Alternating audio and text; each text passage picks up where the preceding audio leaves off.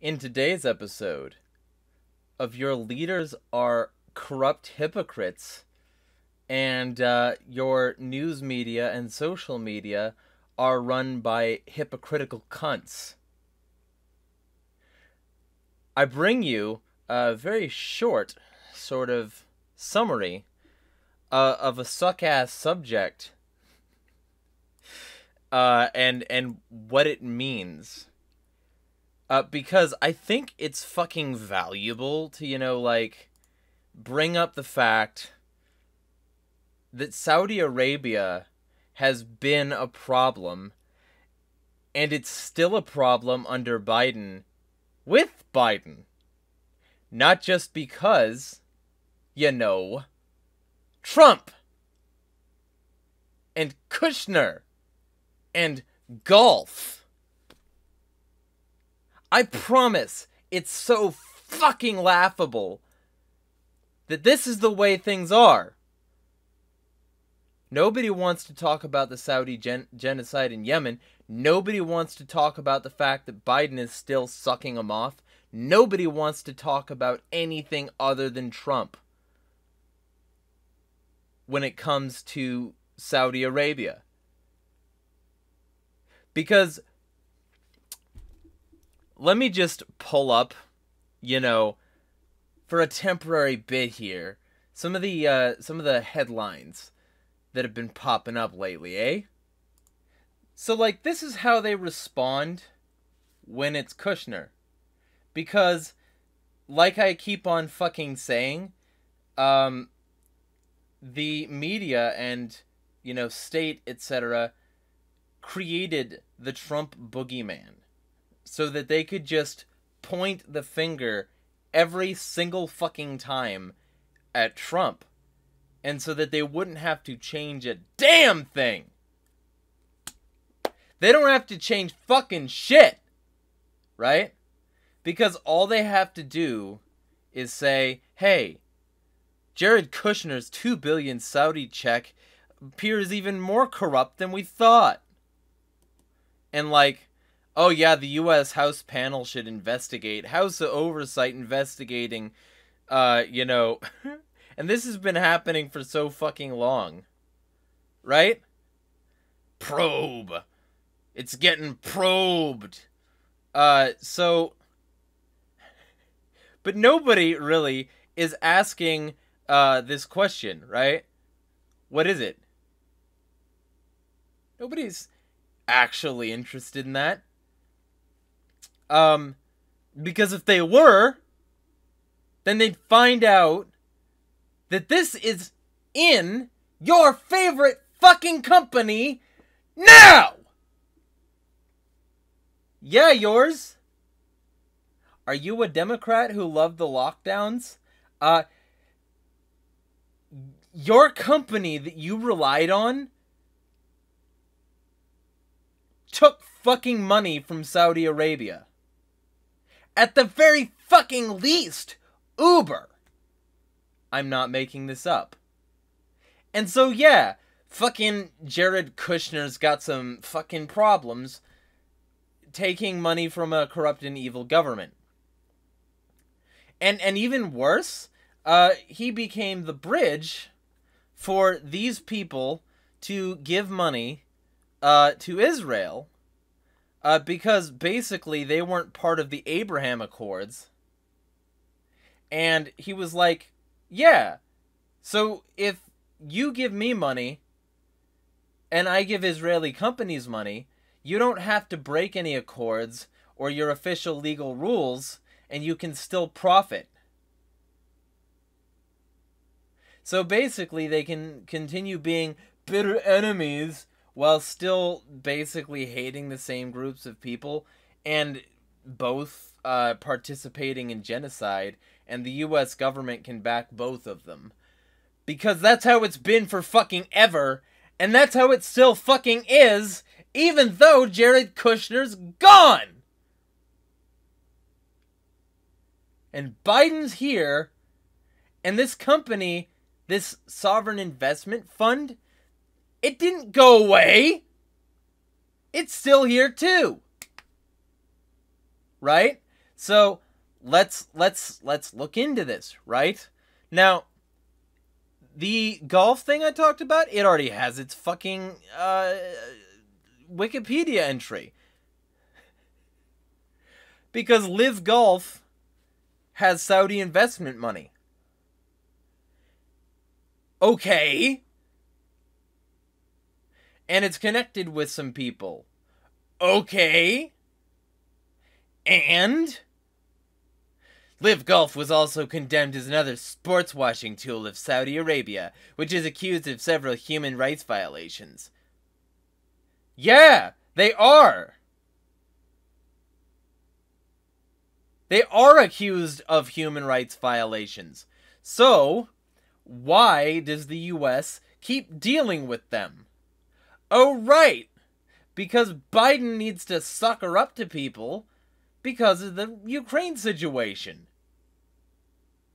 Because, like Colbert unironically said, but in a joking fashion that the audience cheered for, you go to the bastion of human rights, Saudi Arabia, when you want to get away from human rights violators like Russia.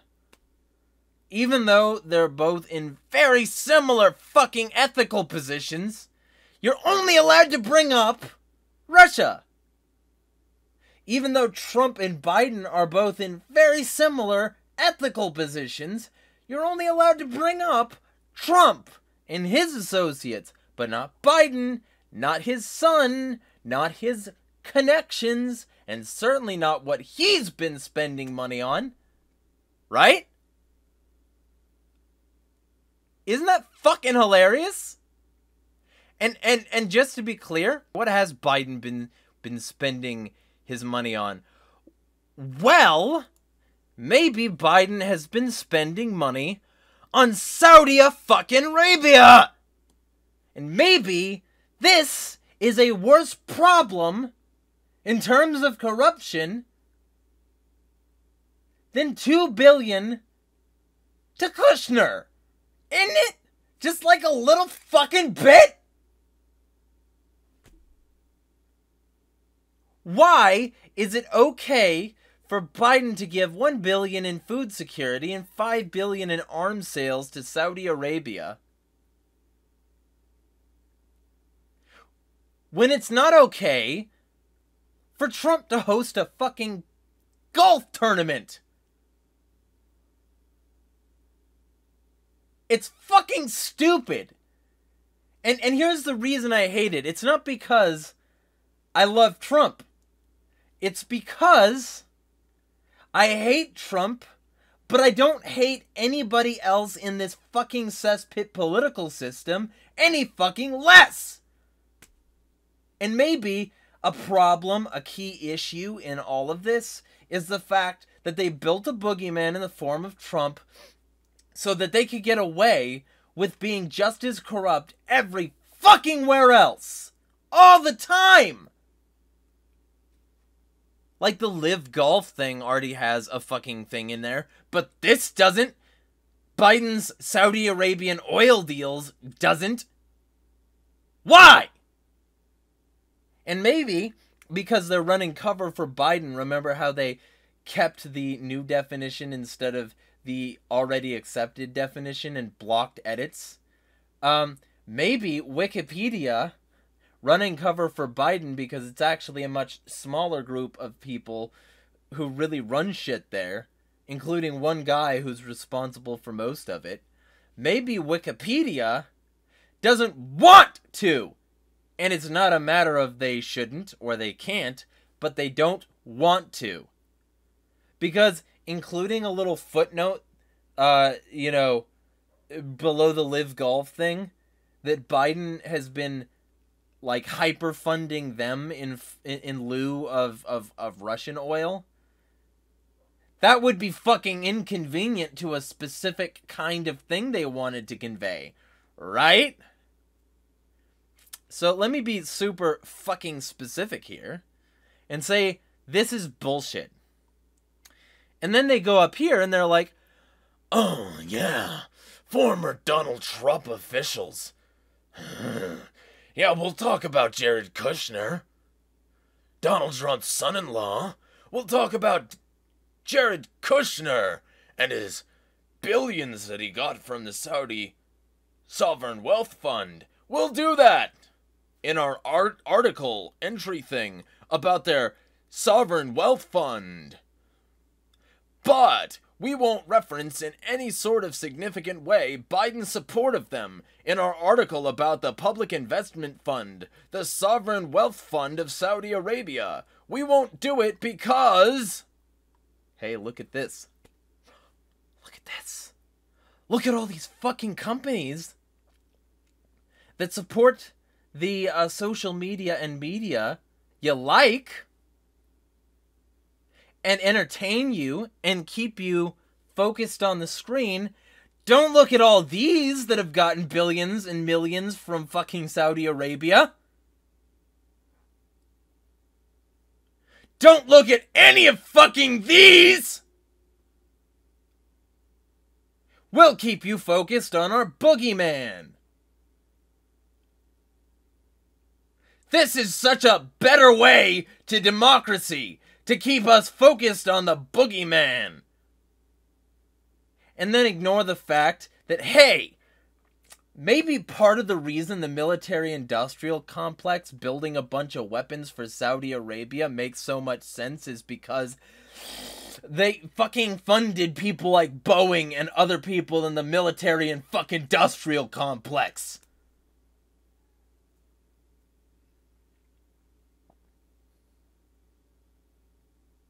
Maybe the problem is that there is a significant amount of overlap between people you like and people you claim to fucking hate, you goddamn hypocrites. Maybe that's why I'm a little bit angry, because I actually look into this stuff and find out that, hey, what are they doing in 2020 fucking 2? Let's ask Mike Bloomberg's website. Mike Bloomberg, who gave $100 million to Biden, the people's president, who's allegedly supposed to be better than this. Right? What did they say about the wealth fund? Oh, shit! Don't look at this for too fucking long! Don't trend any of these businesses, right? These ones are fine!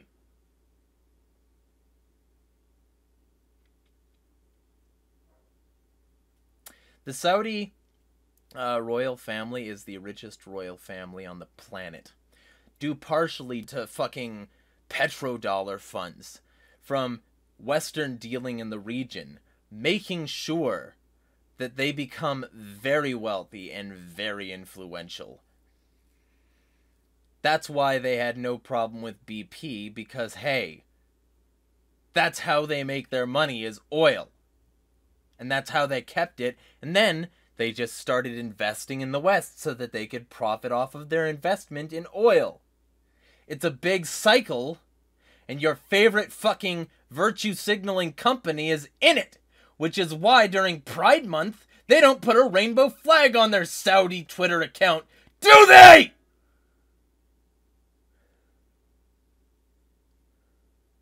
Because they're actually not here for the cause, and they never fucking were. And they're just as fascist and bigoted as anyone you claim to hate.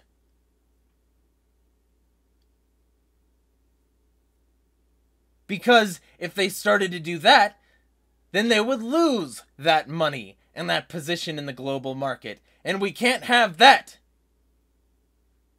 Cash rules everything around me. Dollar bills, y'all. Right? But I guess it's only okay to bring it up when the boogeyman is in question here. And it's not okay to bring it up in any other circumstance or when your guy isn't former guy. So you better keep it that way and do whatever fucking corruption you can to make sure that he seems like a golden saint saying thanks Biden on social media and keeping him nice and far down that throat. Try not to gag too much. This is my problem with the way things are. You're not allowed to talk about this. You're not allowed to talk about any of it. You just have to sit there and accept that you're being ruled by evil people and not talk about it too much as long as they're on your fucking team. But nobody is on your team if you're worth a damn in the ethical marketplace.